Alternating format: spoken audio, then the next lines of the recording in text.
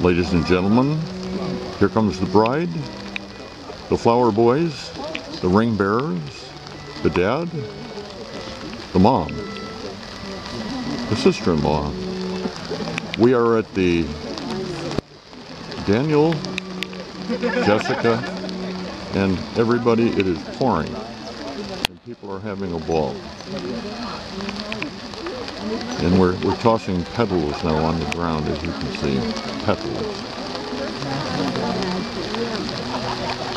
They're doing excellent work. The sister-in-law is a right-hander. And here she comes, the beautiful Jessica Wolf. I love Jessica Wolf.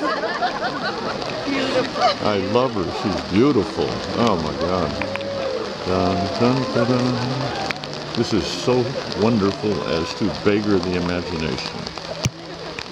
There they go. Professor Duffin, Professor Wolf, and Professor Wolf to be. The crowd is cheering mainly because they made it without swimming. And now the people are coming in. And that's it for now. This wedding will take place despite quite a downpour. This is Walter Cronkite, somewhere in Kingston, on one of the big days of Jessica Wolf's life.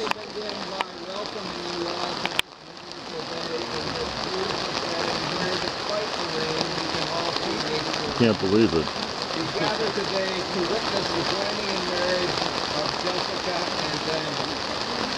Glen Burnie is a special place for both of them. This is where Jessica grew up and where 7 years ago she was her brother's best man at his wedding to Jennifer.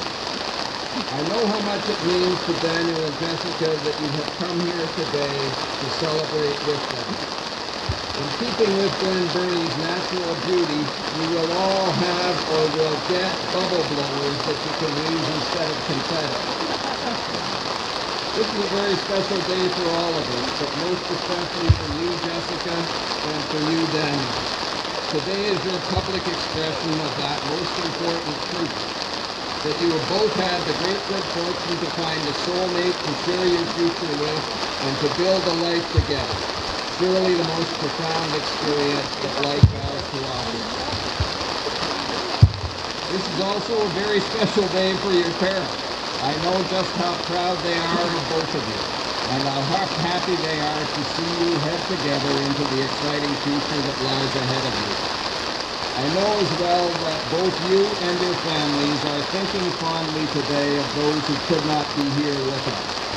Jessica's paternal grandfather, your Kensington Market neighbor, and as you see, the weather is not propitious. Who at 95 is too frail to make this will be really a wedding to remember. Daniel's paternal grandmother, Ruth Goldblum, who died last year and who was the first to hear about their engagement. Unbelievable. Daniel's maternal grandmother, Barbara Epstein, who died in 2010, and who would have thought that it was about time that this wedding happened.